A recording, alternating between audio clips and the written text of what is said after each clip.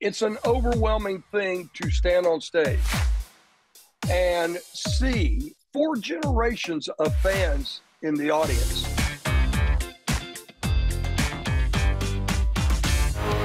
What's your name, little girl? What's your name?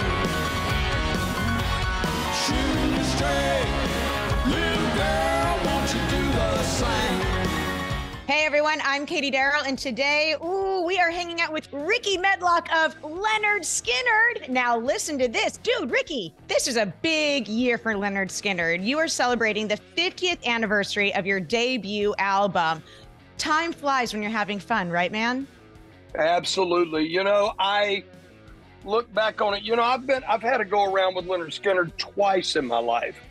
I was with the guys starting in 71, almost up to the end of 72, recorded records with them. Came back with Lynyrd Skynyrd in 96, and here it is 27 years later. And I've been with the band collectively for about 30 years. And, you know, it seems like the blink of an eye. Yeah. Now, all of a sudden, we're celebrating, the 50th anniversary from the first release. After 50 years of playing Freebird and Alabama, the band has gone on to do some incredible things. I think that this band, still to this day, is the greatest Southern rock band that's ever lived. Well, it's a beast. It's a beast unto its own. I mean, listen, I joked about Freebird, but let's be honest. That song is so iconic that you go to any rock show and there's going to be one dude that yells out Freebird at a Metallica concert for no reason. I mean, that's how big Lynyrd Skynyrd is in the rock and roll culture, that you have an anthem, an epic tune that people shout at other bands. How does that feel? Well, I'll tell you, I'll be really honest with you. It's an overwhelming thing to stand on stage and see 4 generations of fans in the audience. Yeah. The fans span from 8 to 80 now. And I have to talk about this big tour that's coming up this summer. It's a co-headlining tour. And for those of you watching this interview, and if you are unfamiliar with who the other co-headliner is, let me give you a hint, because the name of the tour is the Sharp Dressed Simple Man Tour. When you guys figured out that was going to be the name of the tour and you were going to be co-headlining with ZZ Top, were you all like, yes, this is like peanut butter and jelly. We were meant to be. Well, we have shared the stage many, many times with the great ZZ Top. Yeah. They've been our friends for many, many years. I actually met Billy and the guys all the way back in the mid-'70s. And when Blackfoot opened for them at the Warehouse in New Orleans, when they were doing the record Fandango, the live side to Fandango. Mm-hmm. So Billy and I have talked about that several times. And you know what? It's going to be fun playing some great iconic music. All right. Well, listen, you've known the ZZ Top guys for a very long time. Let's see how well you know them. I've got a little ZZ Top trivia for you. All right. Oh. True or false? Billy and Dusty were once offered $1 million to shave their beards. That's very true. You're right. It is true. All right. Fill in the blank. She's got blank and she knows how to use them. Legs. All right. And last but not least, we know that ZZ Top is from Texas. When it comes to Texas chili, do they put beans in Texas chili or do they leave the beans out? They leave the beans out. You know you're ZZ Top, man. You know it.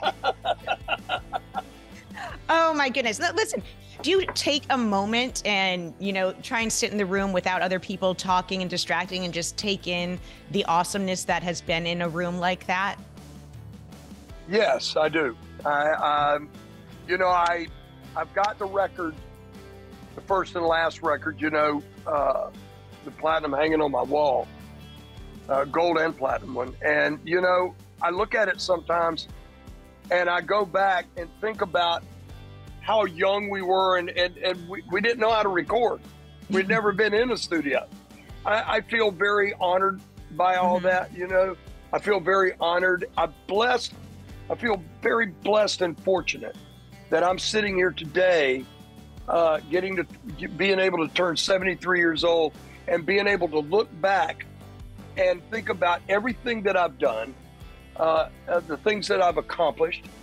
And I really owe it all, first of all, to my parents. You know, my grandparents, I was raised with them, so they were my mom and dad. I owe it all to them for letting me explore what I really wanted to do. And next, I owe it all to the fans. The fans have been great. They've been the best in the world, because I have to shake myself and go, wow, 50 years down the road, who would have ever thought? You know what I mean? So I really feel very, very fortunate about that. When you look at the audience, right, you've gotten to experience it both. Lighters versus cell phones. Which do you like more? Yeah, I'll take lighters any day. You know what I mean? If there's something, I mean, it's cool to see. It's cool to see 25,000 phones. You know, fake flames. You know what I mean?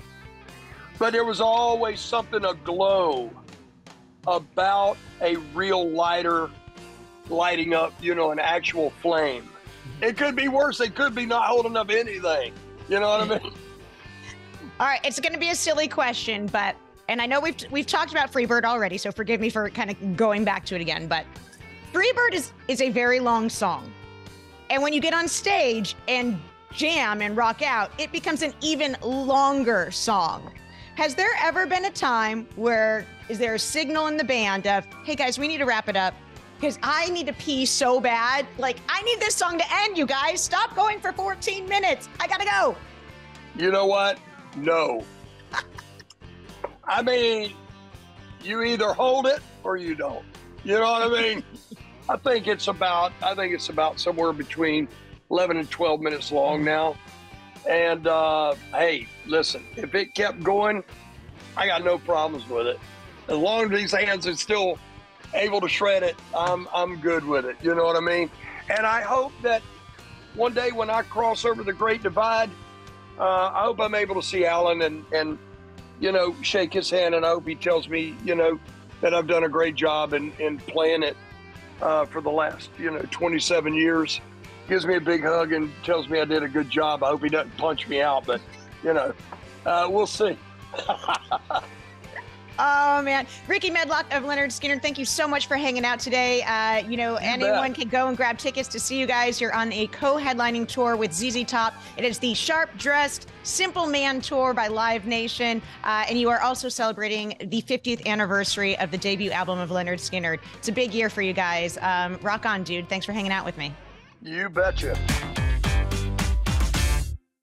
Hey there. Thanks for watching AXS TV. Subscribe, follow, like, and do all the good stuff. And make sure you leave a comment below. I don't know, just let us know what your favorite AXS TV show is, or who your favorite bands are, and what artists you're into, or just say hi, man. I'd like to be told hi. We love hearing from you. That's the point, all right? Keep it coming.